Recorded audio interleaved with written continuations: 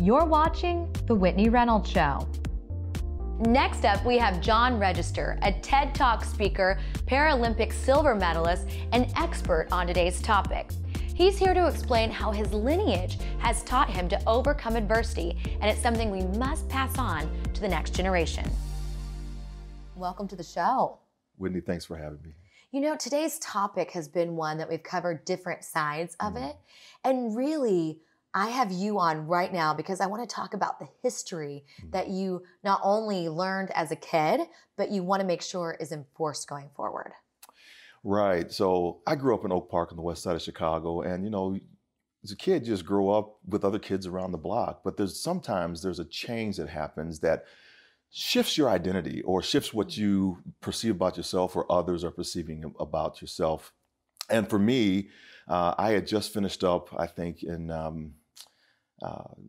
at the Ridgeland Commons swimming pool. I was a lifeguard, pool guard, whatever, and I was saving my money up during that summer to buy a Schwinn bicycle, black Schwinn, gold, black and gold. It was awesome. Yeah. It's going to be on Harlem Avenue, and I was just about to pick it up, and I went down to pick it up. After I earned my money, the guy sold it to me, and I was riding it back home, and I crossed over Ridgeland Avenue, going back to my house right there on South Ridgeland, and woo! The cop car stopped me, and a police officer gets out and really kind of cost me about, you know, that's not your bike. Where'd you get it from? Who'd you get it? Where'd you steal it from? You know, what you need to get that back to the rightful owner.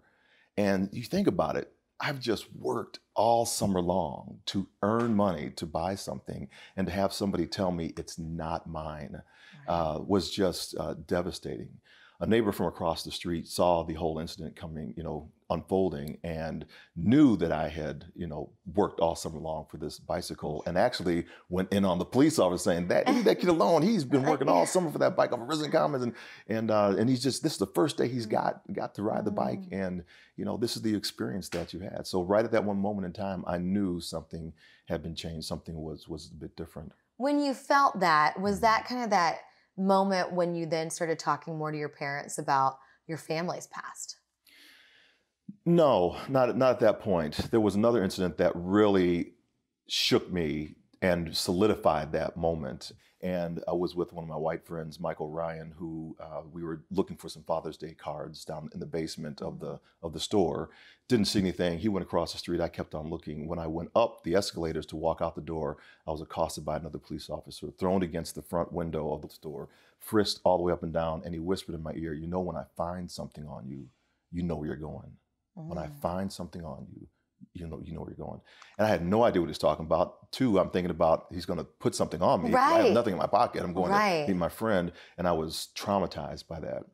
Mike and I go back to my father's house back on Ridgeland, and he comes back home, and he begins to walk me through this process of what happened. Oh, tell me that again. One more time. I just want to make sure I have it all right. So he's getting me ready for this this confrontation that he's putting together with the store owner. And so in front of my accuser that was there, we wound up being able to have the conversation. I said it for a third, fourth, fifth time, whatever, when the gentleman was actually in the room, and I was more calm to say it. Because first I was froggy. I wanted, you know, I wanted to just fight, right? But my father taught me how to fight with your words. And so we got a letter that this gentleman was fired from his job. So later on, I'm thinking, okay, what did that do to him? Did he have a family? Did he have, you know, children?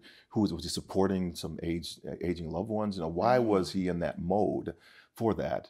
But it also opened up what my father fought for back in '63: civil rights, voting rights, down jailed in Hattiesburg, Mississippi, and with 9 other white ministers. He's a Presbyterian minister.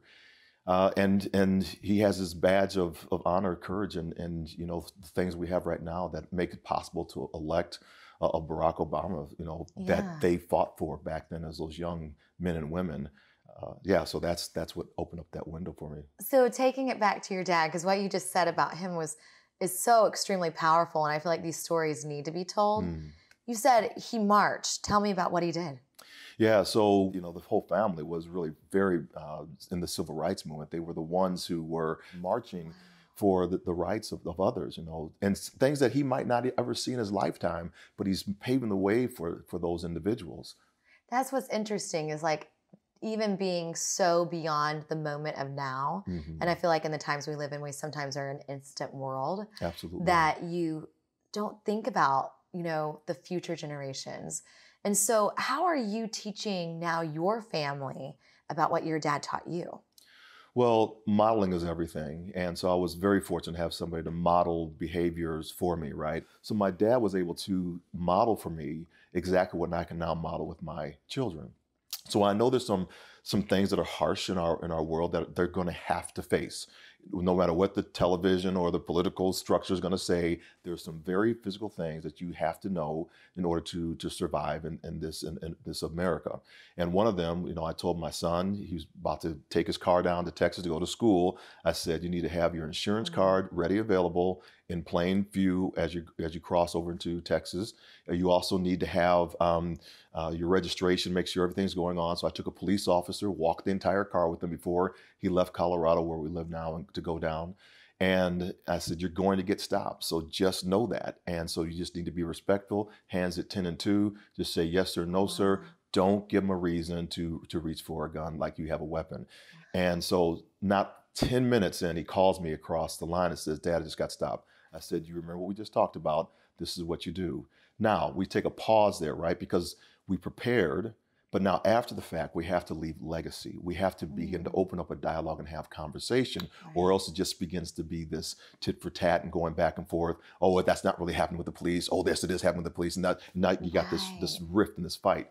And so how do we then have that conversation to actually go further and go deeper? And my belief is that you just have to put it out there to help people to understand where you're coming from in your most authentic voice possible. Oh, that's good. And it's just moving on with facts. And I know it's tough with facts, you know, with these days, but facts are facts, and we have to uncover all of them. And I believe you can't argue both sides of the issue. You're not authorized to talk on the issue.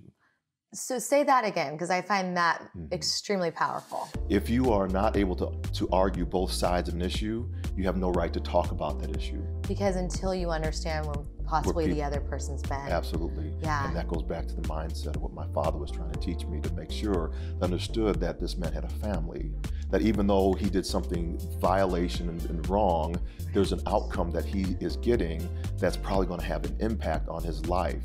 And so how can we not have the detriment to happen to both people? Right. And how can we actually, you know, really come together? That is so powerful. Well, thank you so much for coming on and sharing your story. Absolutely. For more information on today's show, visit WhitneyReynolds.com.